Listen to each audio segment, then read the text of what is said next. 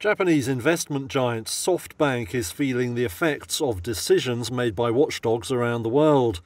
Shares in the firm tumbled over 8% Monday, marking a seventh straight day of declines. That as traders totted up big falls in the value of the firm's holdings. Chinese e-commerce titan Alibaba, SoftBank's most valuable investment, sank to record lows Monday as it announced a restructuring. DD Global, another top stake, has said it will delist its shares in the US following pressure from Chinese regulators. SoftBank faces trouble elsewhere too. US watchdogs have said they aim to stop its sale of chip designer ARM to Nvidia. Only last month, Chief Executive Masayoshi Son had said SoftBank shares were trading at a discount to the firm's real value. Now they're down about a half from March highs and at a 15-month low.